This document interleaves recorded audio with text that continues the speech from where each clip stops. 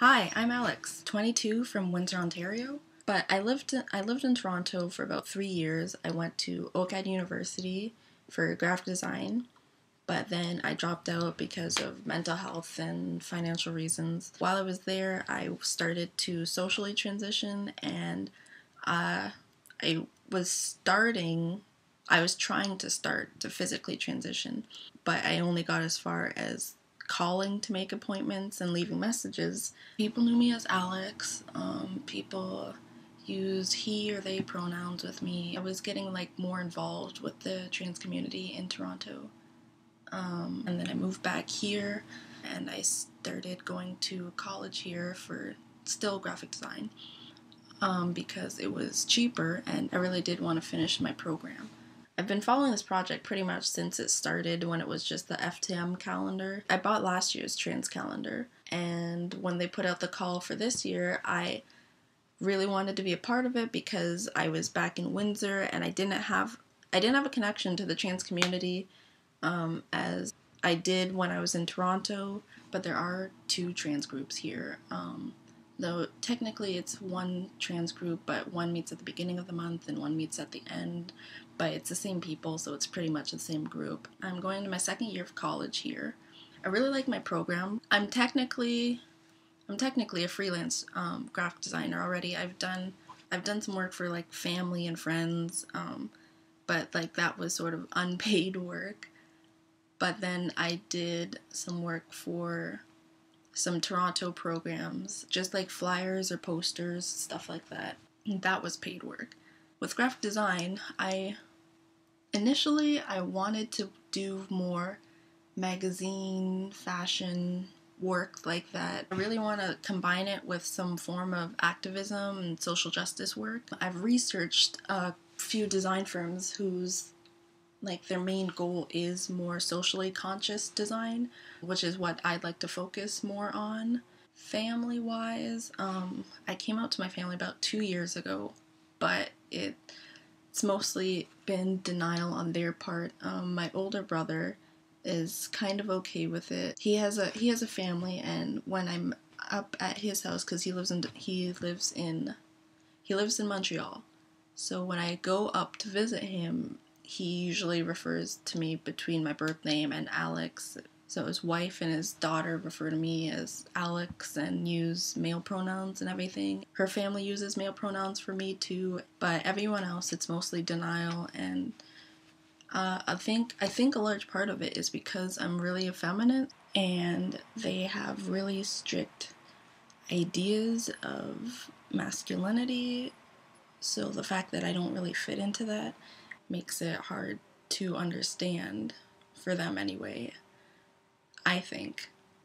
I'm not even going to try to explain being non-binary or genderless to them because just the idea of being FTM is hard enough, apparently.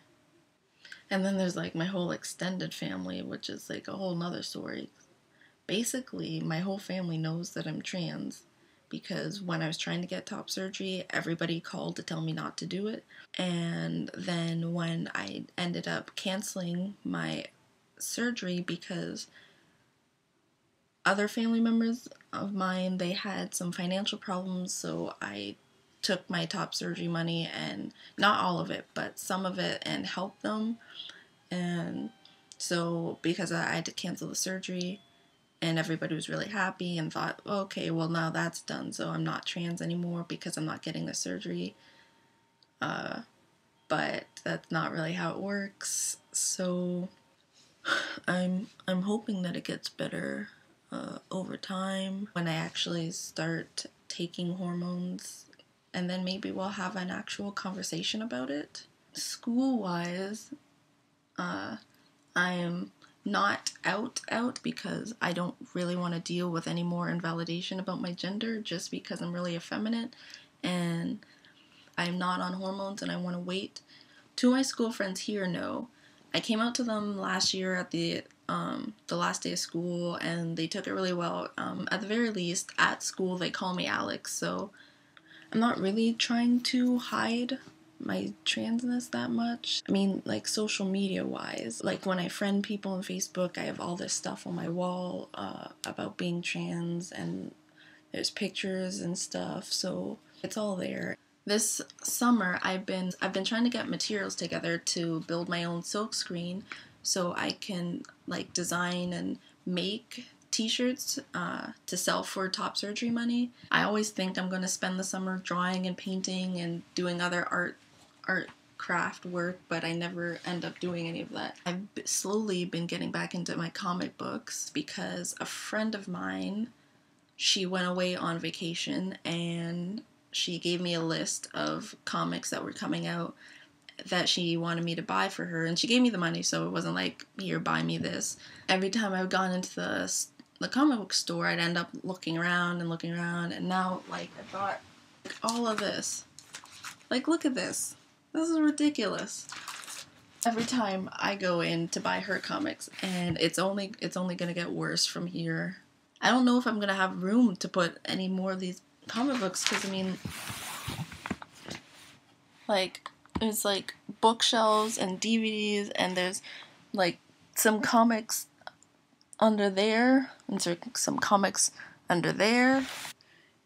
I'm currently reading, I don't know how many books. I tend to start books, and then as I'm reading those books, I wander through bookstores and buy new books to start reading, so I'm kind of in the middle of 1984, A Clockwork Orange, Bell Hooks book, an Audre Lorde book, Sister Outsider book on religion. Not like all at once. Usually if I'm going on a trip somewhere, I'll take one of the books I'm in the middle of reading, and then depending on the mood, where I'm going and I want a book, I actually only have one actual bookmark that I bought, and everything else is scraps of paper. I guess I really like reading. I'm really glad to be a part of this project because visibility is important to me. I don't really see myself reflected that often. I like that this project really showcases the diversity of the trans community.